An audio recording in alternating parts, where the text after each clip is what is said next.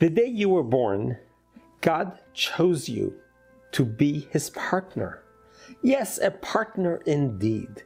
Because the day you were born, God said the world can no longer exist without you. And God personally chose a specific soul and gave it to you for a specific purpose. There are no two people that are alike. Every person that is created, that was born, is endowed with a specific mission that only they can accomplish that. We are each unique. Unique to be a partner with God. Unique to be in a very beautiful partnership. Have you ever considered that? Have you ever pondered and realized that you never asked to be born? You didn't ask to become alive. It wasn't our choice. You and I did not choose to come to this world. God chose. Yes, you are the chosen. You were chosen by God because God needed you to be his partner. You are a partner in creation. You don't have to be a person of faith. You don't have to be religious. You just have to be aware that you came to this world not just by happenstance, by accident. You came to this world in purpose because God needs you to be his partner. This partnership all began 3,300 years ago on Mount Sinai. Until that moment, there were two separate worlds. There was heaven and there was earth. But there was no connection between the two. Heaven was heaven, that's where spirituality and holiness is. And earth is where everything materialistic and physical. And there were two separate worlds. Comes this one day, God merges both worlds. He brings heaven down to earth. When he does that, he introduces a partnership.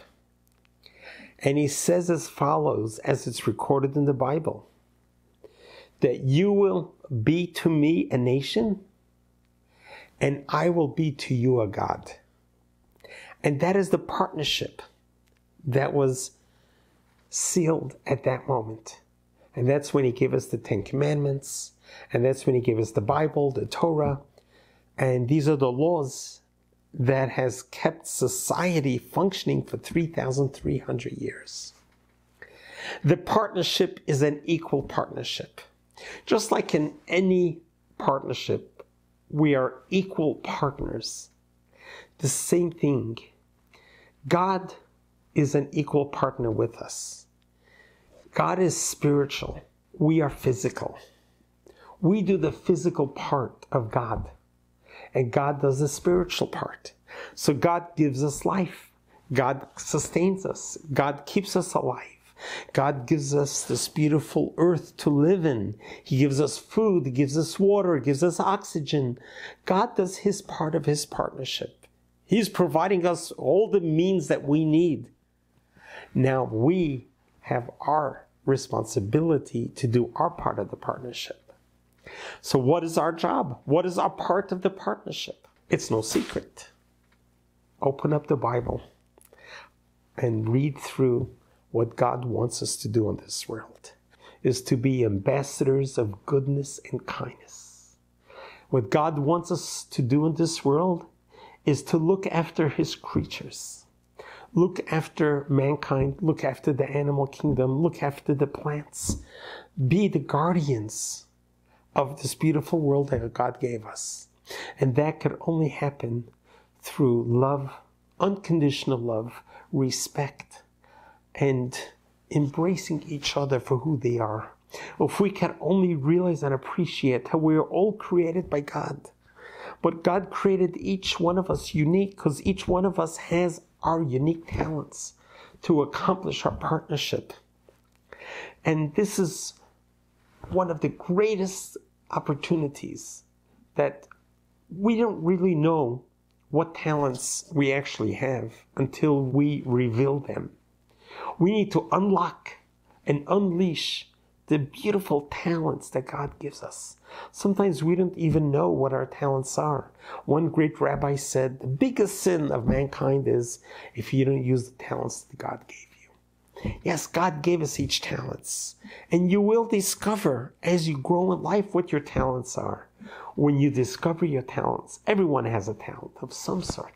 Utilize it for making this world a better place. Because our journey in this world is such a short journey. Up until 120 years, we bless everyone should live 120 years. But during this time, let's utilize every moment that we have alive to do good for others, to make this world a spiritual place, to make this world a welcoming world that where the divine providence can rest. And just like in any partnership, it grows stronger and stronger with time. When we were kids, we used to become best friends. And the way we would express our best friends is we would actually cut our fingers and mix our blood together. And that's how we knew that we were best friends. It's a covenant that we do. What do you need a covenant for? Because right now we're best friends. But what happens if something gets in between of us? We want to make sure that we will remember that no matter what, we're always going to be together. No matter what. That is the relationship we have with God. God made with us a covenant.